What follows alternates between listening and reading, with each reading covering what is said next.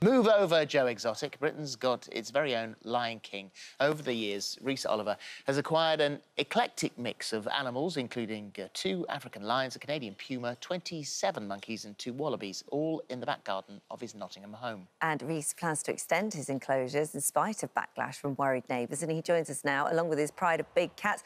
Good morning, Reece. Nice to meet you. So just explain who you've got in the background there with you so we know what we're looking at. Yeah, behind me I've got Rocky and Rora, two-year-old African lions. Wow, okay. Which I rescued from Yep, go on.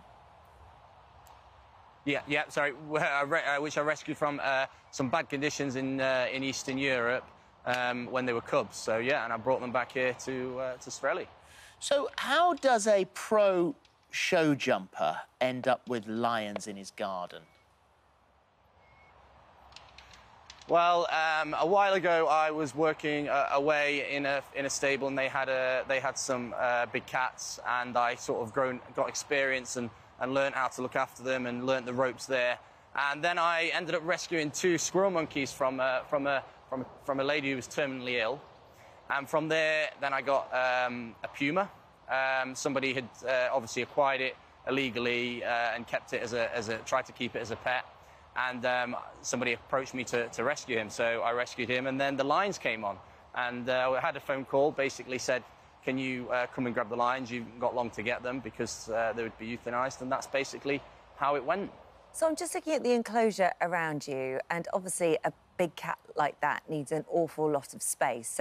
So you know, security-wise as well, that's hugely important here. So just explain the enclosure.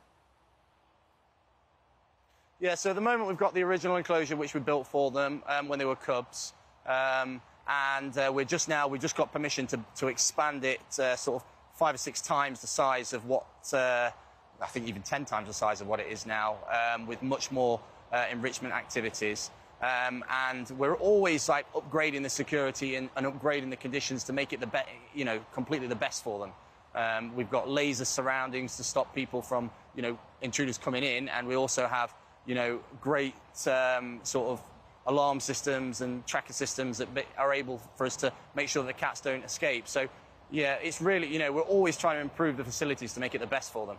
So, you've got neighbours. I mean, I used to live near Regent's Park Zoo when I was sort of 17, 18, and the lions were amazing. On a weekend morning, you could open the doors and hear the lions roaring. Did they roar? Did they make a noise? What do the neighbours think? They don't. Sometimes about sort of 7 in the morning, you can hear them calling to each other. But yeah, they're quite placid, quiet animals. They're very lazy animals. We in the morning we do a perimeter check of the whole enclosure to make sure that everything is really sort of secure, and then we let them out.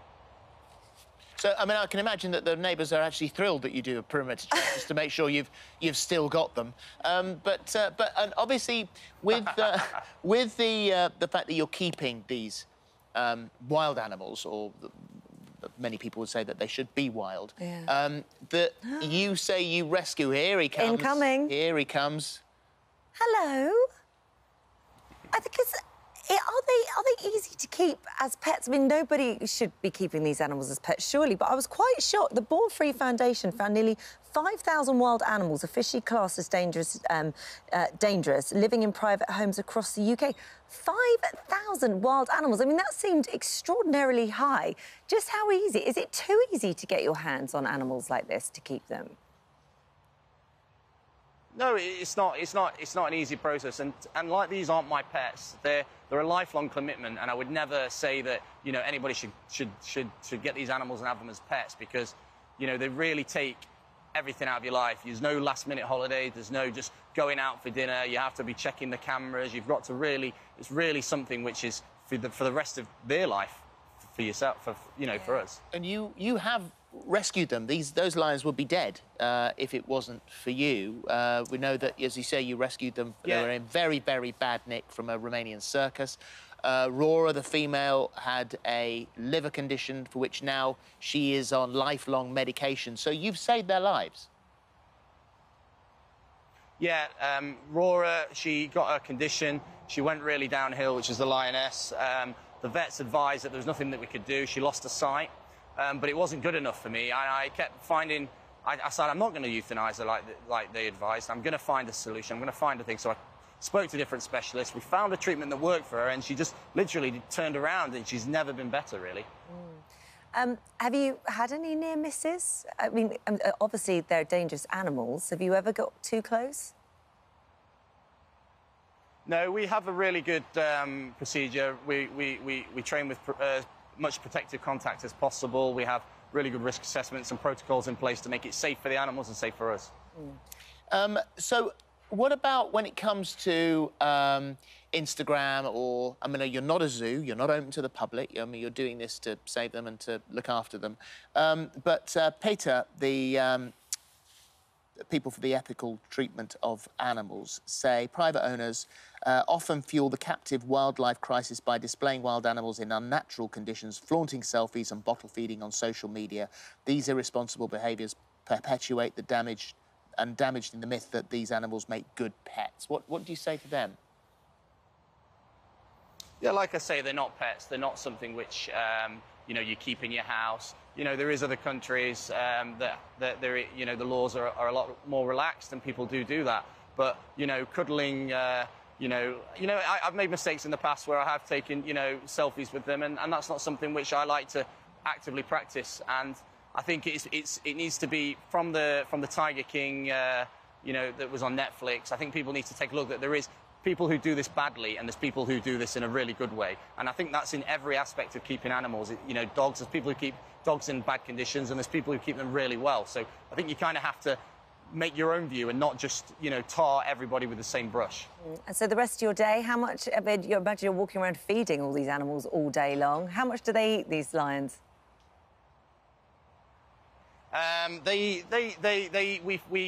We have like starved days, so we try and keep their diet similar to how they were in the wild. But they have a fair amount of kilo of cow and different other sort of like deer and other sorts of and boar, and we try and mix it up and keep it so they've got a variety.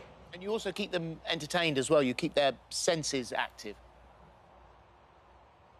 Yeah, we do. We hide the food. We put them in boxes. We have sensory enrichment. We have loads of different types of enrichment, and we have an enrichment plan which we stick to every week, and we change it up. And we really, you know, it's a really full-time job.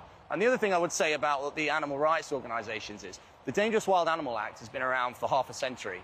There's been no real serious death, or there's no death or any serious real injury with that, you know, from that legislation, which actually probably makes it one of the best legislations in legislation history. It's an important point to make, Reece, and we very much appreciate you talking to us today. Thank you.